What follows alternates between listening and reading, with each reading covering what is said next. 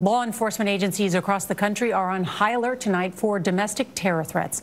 A suspect was arrested in Chicago over the weekend for allegedly threatening an attack on an abortion clinic. Now, this follows arrests in unrelated cases in Connecticut, Florida, and Ohio. Meg Oliver has more on what these suspects were allegedly planning. With a smirk, 20-year-old James Reardon listened via video conference as his attorney entered his plea. They entered not guilty pleas to both counts. Police arrested the self-described white nationalist Friday after uncovering a threatening social media post showing him shooting a semi-automatic rifle and targeting Jews.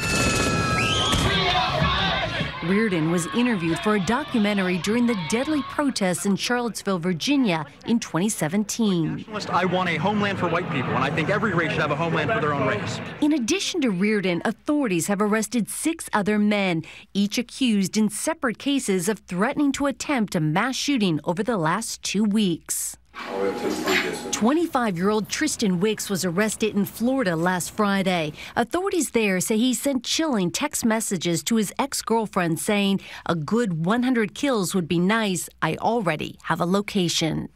The arrests since the El Paso Walmart shooting indicate local and federal authorities are on the lookout for any domestic charges.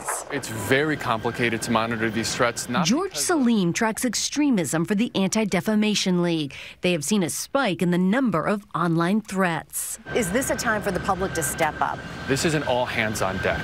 Citizens, law enforcement, state, local, and federal authorities, everyone needs to be more vigilant about the nature and scope of violent content and threats that they're seeing in online forums.